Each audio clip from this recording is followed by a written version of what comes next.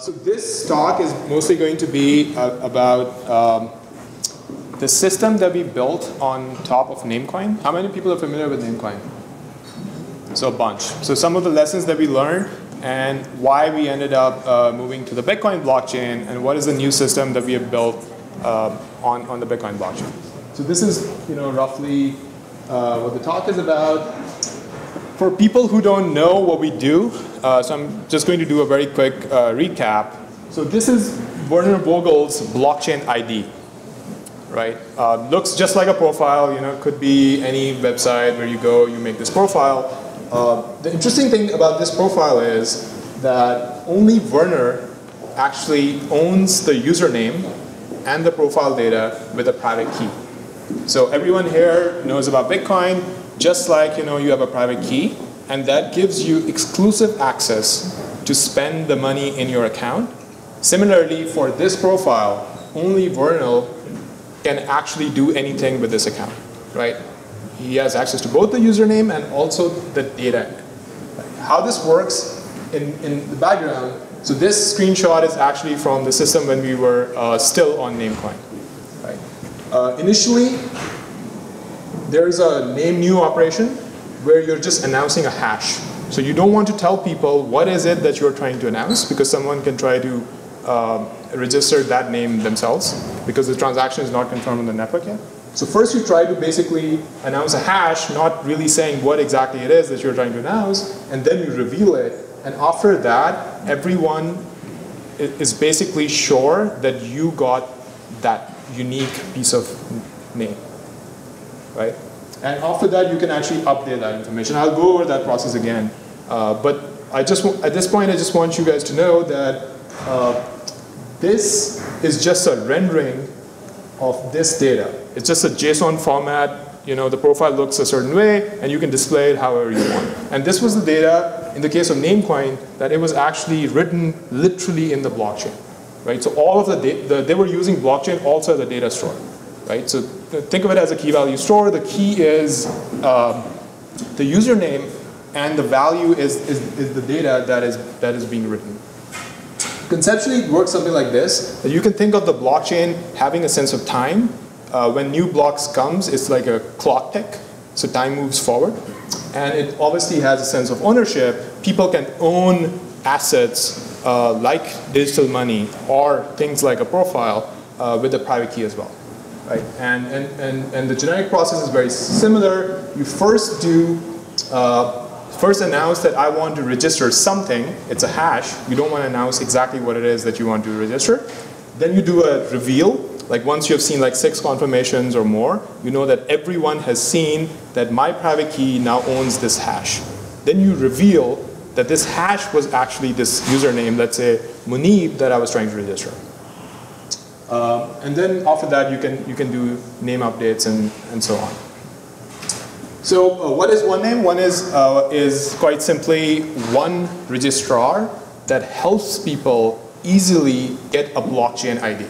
Right? So we initially register the name for you and then transfer it to the Bitcoin address that you own. Right? So Onename is just acting as GoDaddy or Namecheap in this case. Right, that we first register and then we just transfer it out and we help you manage the account itself. Right? So Onename is also building a lot of open source software that powers the underlying infrastructure as well that I'm going to talk about next. A little bit about Namecoin for those people who are not familiar. It was the first fork of Bitcoin, and they basically forked the main Bitcoin code and added a bunch of new name ops. Right? So they added the ability to do a name new, name register, name update, name transfer, and things like that. Right? So think of them as it has all of the functionality of Bitcoin, but they added new operations to the core code. Right?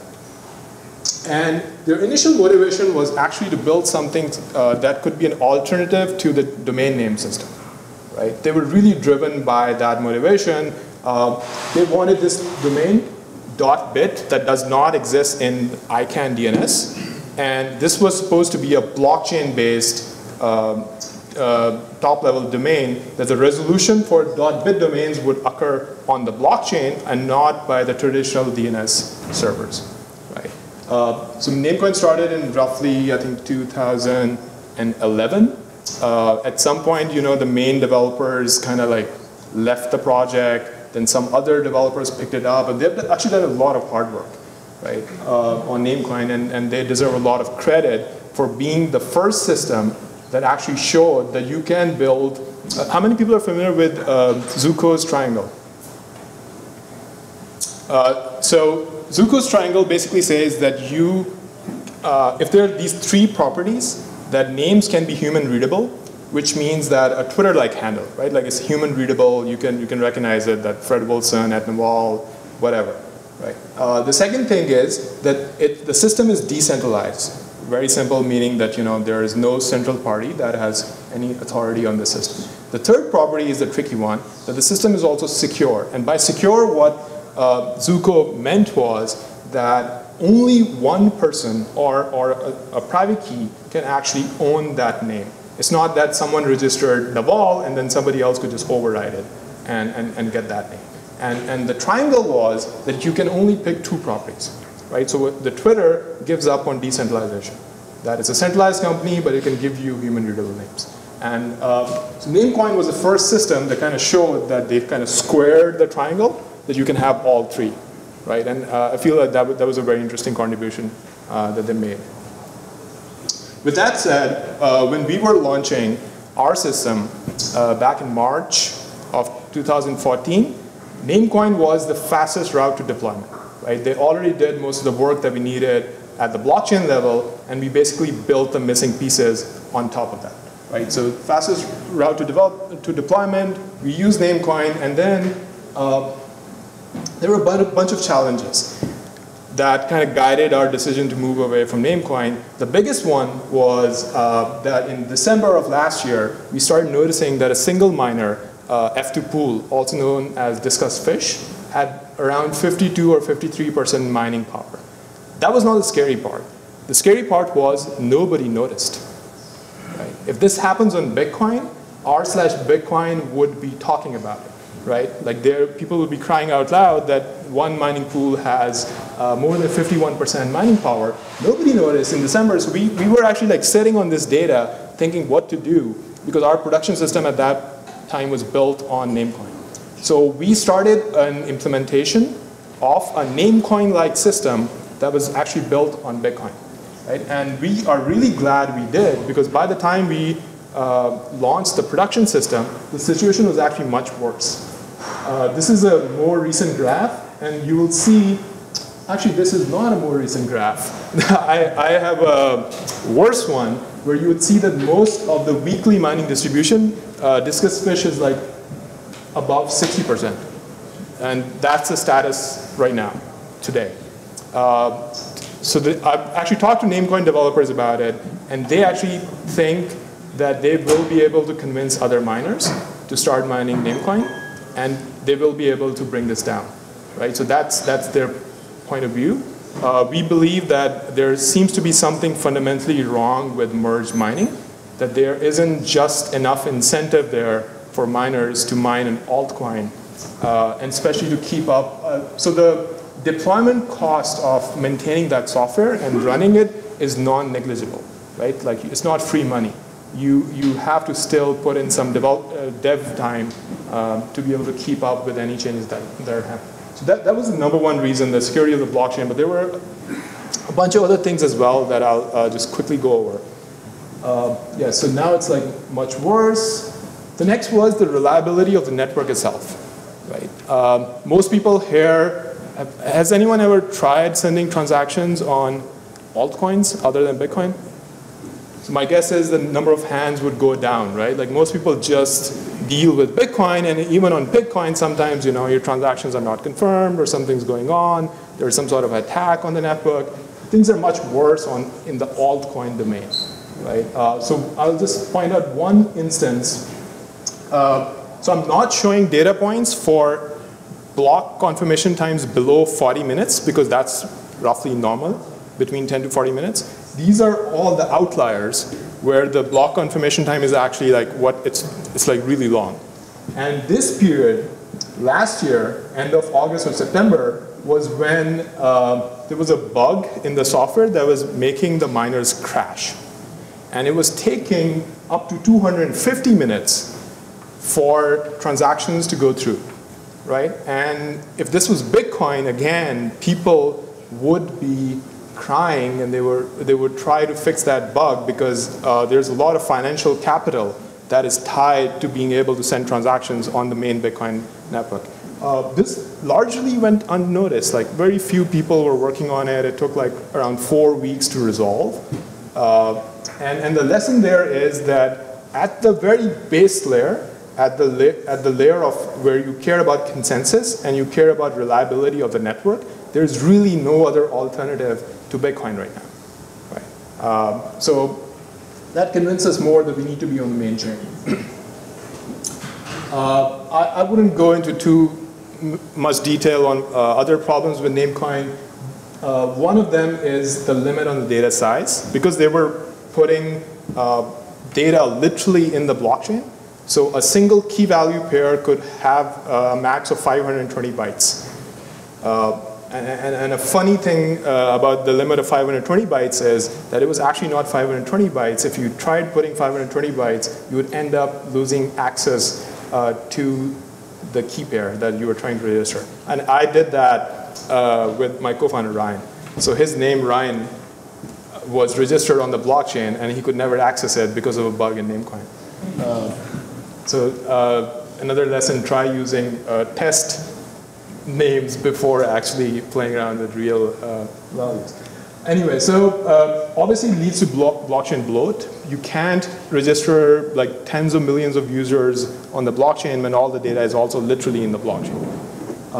And there are other software engineering challenges. In general, Bitcoin has a much healthier ecosystem, both in terms of the main code, but also all of the developers who are building tools or APIs around it. And it makes a ton of difference if you're actually building systems on top of it. So that leads us to Blockstore. In a very simple sense, it's our implementation of Namecoin on the Bitcoin blockchain, but I'll go over what are the changes we made and how we think it's a much superior system. So first of all, we use the Bitcoin blockchain basically as a reliable broadcast mechanism, right? Our protocol operates at a layer above, which we are calling the virtual blockchain. Basically what happens is that a Blockstore daemon would look at all the transactions being announced or broadcasted here, and it will throw away every transaction that has no valuable information for our protocol, right? It will only look at the transactions that have these specific operations in op return and pick them up and try to construct this virtual blockchain from there. Another way to look at this is that we rely on the Bitcoin blockchain for giving us total ordering on the operations for our virtual chain, right? Like, we don't have to worry about any consensus issues because the Bitcoin blockchain is solving those for us, right? Once you have that, you actually get total ordering of all name operations in the virtual chain. So I can very easily say that the name registration for Muneeb with my private key as the owner came before another attempt of name registration that someone did. Because the Bitcoin blockchain is agnostic to those transactions. That transaction will get accepted at the Bitcoin layer, but it will get rejected at the virtual blockchain layer. And we believe that by doing this, the principle that we are trying to follow is very similar to what the internet follows as well, right? It's called the end-to-end design principle, that the network is dumb, right? It only cares about doing very specific operations. In the case of internet, it's like just delivering packets from point A to point B. And most of the intelligence actually happens at the edges or at the clients, right? Similarly, you're using the Bitcoin network, which is very, very good at actually making sure that you get consensus on the state of the system, and you get total ordering on the order of operations. right? And then we can actually build the intelligence at the edges, and which are the block store nodes for us. So at this layer, what you basically get is a mapping between a human readable name, let's say Muneeb, and a hash, which is the value of that key pair, right? And the data is actually stored outside of the blockchain, right? The default is a DHT, a distributed hash table. So DHTs are actually, if you look at how they've evolved, they started in the late 90s and early 2000s, and people were really excited about distributed hash tables back in the days. Right? Like a couple of my professors, worked on it, and they spent their entire lives of their research careers basically just doing DHT research. And they were actually motivated by similar things that the Bitcoin community is motivated by.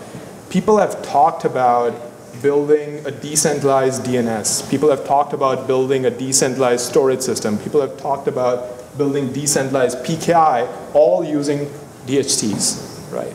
But they mostly found out that DHTs have severe design flaws. One problem is Sybil attacks. Anyone can just boot 1,000 or 2,000 nodes, try to take over the entire DHT, or at least a specific space within the DHT. Similarly, DHTs tend to work well at small scale, but as you start getting into large scales, you start getting into all sorts of reliability issues and corner cases because the DHTs don't have a sense of global state. Unlike Bitcoin. Bitcoin has global state, right? Like everyone is on the same page for what the state of the system is supposed to be. While knowing all of these potential issues with DHTs, we still went forward for using a DHT as the default data store because we actually think that the blockchain can actually help solve some of the problems with the DHT. And I'll actually talk more about it in a later slide. So in our system, you can think of like this as if you compare this to DNS, and let's say you're doing a query on CNN.com. The CNN.com part is registered here. The IP address is, in case of DNS, you're getting it from a root server or a cache that is near you, but the record is being fetched from the DHT. Right? And then we have all these mirrors that try to make sure that they periodically rebroadcast all the information so the data is not lost in the DHT, and so on. But there's nothing special about using a DHT other than this nice decentralization property that anyone can just run a node and be a part of the network. You can actually very easily replace it with other cloud storage providers. And we start getting into this distinction between having a control plane and a data plane, right? Most of the security and access control is taken care by the Bitcoin blockchain and the virtual blockchain. But for the data plane, you can actually use existing distributed systems, right? There's no need to reinvent the wheel here. And Jude, who's sitting here, has actually done a lot of work in making a new storage system that treats things like S3, Dropbox, or any vanilla Linux system as a dumb drive. You put encrypted data on these things, and you can keep adding support for other cloud storage providers, but just writing these storage drivers, right? So we actually use a variation of a system like that. We already have storage drivers for S3 and Linux, I think, two right now, not for Dropbox. But the idea is that you really don't have to use the DHT as a data store. You can also very easily use existing cloud providers. Because when you fetch the data, you can hash it and you can check that the hash was correct from the Bitcoin blockchain. Right? The data plane is not there for security at all. Right? It's only there for actually delivering the data. So some of the features of Blockstore.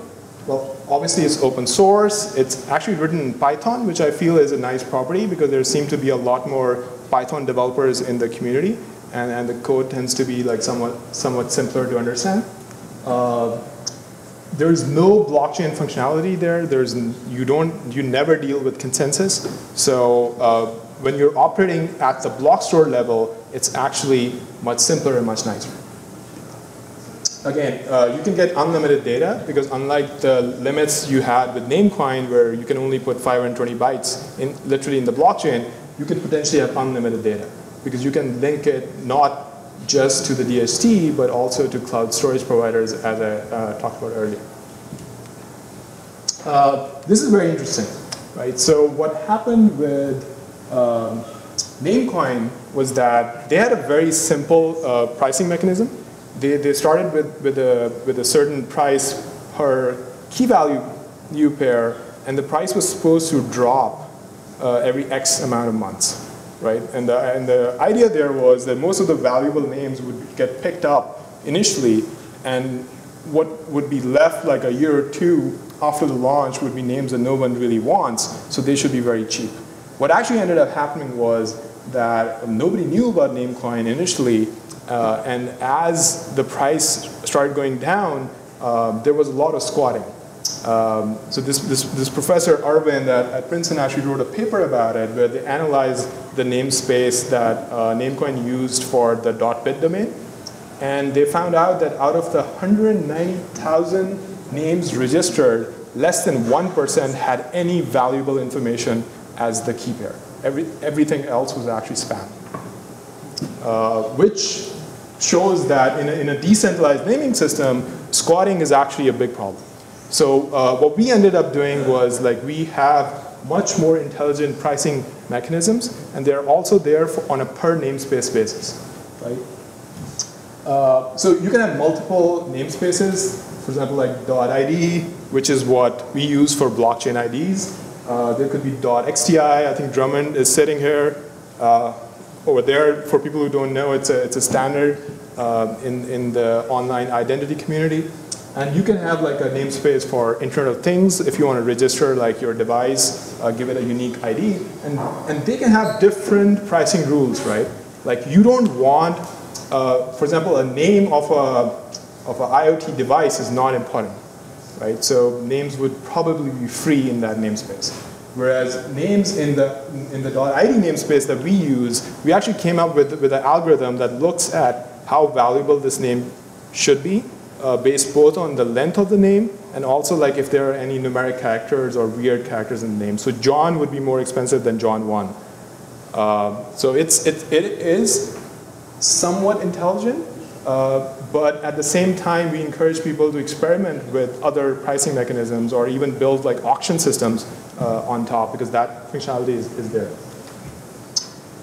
Yes, so when someone is starting a new namespace, they actually get to decide what pricing structure this namespace will follow and if the names are going to expire, when should they expire, or maybe they shouldn't expire at all, right? So the person who starts a namespace only gets these special privileges when you're starting the namespace. When the namespace has been exists, like they have no control on the namespace anymore. So it's a completely decentralized system, but it gives people the ability to start new namespaces. And this is a really nice property actually, that because we had to migrate from Namecoin to Bitcoin ourselves, we actually thought a lot about how to future-proof the system that if we will have to migrate again to some other blockchain, let's say 20 years down the road, would that be possible? So you can actually import an entire existing namespace. A good exercise would be to actually try to import the .com namespace from root DNS servers to the blockchain. And similarly, you can actually export a namespace and move to another blockchain if you want. So this is the DHT part that I wanted to talk about. And it's a very interesting property. We'll probably release a paper about it. So we use Kademlia as the DHT routing protocol, which is what BitTorrent uses as well. But the difference that we have from like pure Kademlia is actually two parts. One is that Kademlia, usually when people have a peer-to-peer DHT network, it's open in the sense that anyone can just do writes on the network, right? We modified this and made it a content address DHT, which means, yes, you can write any value you want, but the key needs to be the hash of the value, which means that if I write something, you can't really erase it because the only value you can write is my profile, the hash of the key needs to match the hash of the value, right? So what you would end up doing is you would end up effectively republishing my key pair. The second thing that we did was that we actually tried to rate limit how much you can write to the DHT based on if the hash was actually announced in the blockchain or not. So the blockchain pretty much acts as a secure index that the DHT would reject a write if you did not pay the price to actually broadcast the transaction in the blockchain. Right? So in a completely decentralized manner, you could do similar things with DHTs earlier as well, by introducing these gatekeepers, but it defeats the purpose if you have a centralized gatekeeper that is trying to guard what can and cannot be written to a decentralized storage layer. But in this case, we replace the centralized gatekeeper with a decentralized blockchain to make it a completely decentralized system. And what we haven't implemented yet, but we have plans to work on it sometime soon, is that you can actually also protect the routing tables of the DHT using the blockchain as well. And I wouldn't get too much into it in this talk, but feel free to talk to us afterwards. So yes, so we did the migration starting somewhere start of September.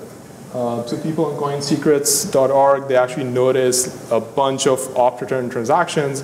And for the Bitcoin core dev sitting here, it's only the current system where you need to send one transaction per ID. We are already working on a new system where you can actually pack multiple transactions of the virtual chain in a single Bitcoin transaction, right? So our intent is not to bloat the Bitcoin blockchain at all, and hopefully that system should get rolled out pretty soon. So we did the migration. I think the stats are something like when we migrated our 30 to 33,000 users, we ended up using 29% of all opt-return transactions ever done on the Bitcoin blockchain. And the system is live. It's open source. You can go and play around with it. And what I'm going to switch to now is something that where does this lead us, right? Like this was the naming part, that you can do naming and do storage. But a very interesting thing that is happening now is that there is, let's first, I'll give you a quick overview of how this works. So let's say I want to look up now Werner's ID. So on this system is werner.id because that's the namespace. And you will get the Bitcoin address that owns this ID, and you will actually get when was it first registered, when was it renewed, and what is the value. This is the value hash of his profile that you can then look up. I'm not showing the full profile here, but this is the JSON data that he wrote in his profile. Right? So it's a very simple system. You can just play around with it, do pip install block store, and you'll get this ability on your command line. So one interesting thing that started happening is that kind of like a blockchain application stack has started to emerge. That there are people who want to write decentralized applications, and they want to write it on the strongest blockchain, which happens to be the Bitcoin blockchain, right? So the idea is that can we actually try to build common components that a lot of these application developers can reuse. So some of the things that we have identified at the core layer, so this is the blockchain layer that gives you consensus and reliable broadcast. On top of that, what we are calling state engines is basically how you process the transactions from the base layer and build a state of your system. In our case, the state is the state of the namespace, that who owns a certain name, what is the value attached with that name, but it's basically intelligence, right? It's very easy to write a different type of state engine that processes transactions broadcasted on the Bitcoin blockchain to build some sort of a different system that cares about some other type of states, right? And the DHT pretty much acts as immutable storage, because once you write a certain key value pair and you want to update the value, you'll need to do a new transaction announcing the new hash of the value. So it's, in that sense, it's kind of like immutable data or immutable storage, where for every update, you actually need to broadcast the new hash of the value, right? But it's also possible to build mutable storage, and in fact, Jude has already built that, where what you do is you don't put information on what is the value that you should expect, that the hash of that value should map what's in the blockchain, but you actually just give people information on your public keys that are going to sign the data that you're going to get, and you give them information on how to fetch that data. So this is mutable storage because you can now keep changing that data. Let's say you're just writing to your S3 bucket and you're signing data with your public key, and users can now discover which bucket should have fetched the data from and what is the public key that I should expect that the data should be signed by, right? So we support both these models today with Blockstore. And from there, you can actually try to build some sort of API interface for other applications, right? So again, this kind of like becomes the distributed core, and this becomes the application space on top, which for people who work in operating systems, it's a very interesting analogy, because if you look at Unix, this is the syscall layer. A lot of complexity is handled below syscalls, but the app developers never have to worry about it, right? The difference here is that this itself is actually a peer-to-peer systems which are collaborating to give you some sort of a functionality, but the apps don't need to care about it, right? For the apps, it's basically, hey, I want to read the value on Muneeb's ID, or I want to fetch the data that is in some S3 bucket or a Dropbox folder, right? And this is what you can actually collaborate on, because a lot of app developers want to build these things, not this, right? So this should be completely open source. A lot of people can actually collaborate on it and try to build applications on top, which is exactly what we are doing with the Blockstack community, right? So if you go to blockstack.org, it's an open source community for people who want to build applications on top of the Bitcoin blockchain, right? Or the strongest blockchain, which happens to be Bitcoin, right? We have a Slack channel with around 400 people now. We had our first summit for engineers in New York that got like around 120 engineers. And we're very excited about the work that is going on here.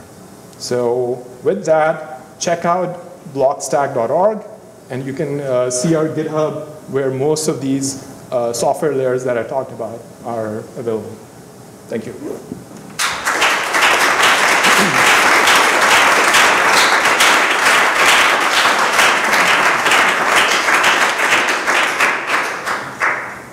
Questions? So, first question. I guess when it comes to, in my head I'm kind of thinking crazy when it comes to questions, but like, how would you see this being used like in an offline case scenario? Like, let's say I would go to the DMV and use this as a way to advertise. How do you see that working? Yes. So, he's basically asking that if I go to the DMV, how would you see this system interacting with the offline world and not just the online world? Right.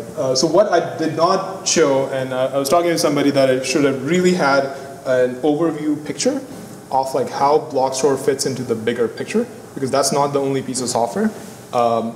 We have something called resolvers. Think of them as DNS resolvers, right? But they're actually blockchain-based resolvers. Similarly, we have things called registrars. Like there's a repo you can go and see, and that's for someone who wants to register users in bulk on this system. All the code that's the code that we use as well. And similarly, we have other applications like blockchain auth is one repo you'll find, which lets people authenticate and log into websites using blockchain-based authentication. Right, so I only just focused on Blockstore, which was a naming layer and the storage layer in this stack.